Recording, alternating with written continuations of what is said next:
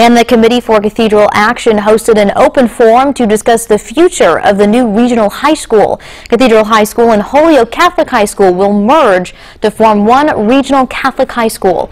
The CCA invited the public to share comments, concerns, and suggestions to make the new school a success. A panel of city council members and staff from each school answered most questions as best as they could.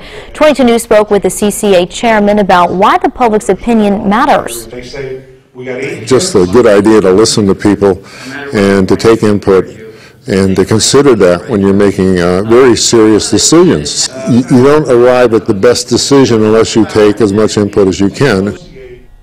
Some topics from tonight were about the school's location and size, athletic department, and the new name of the school. The committee will take all of these comments to the Springfield Diocese.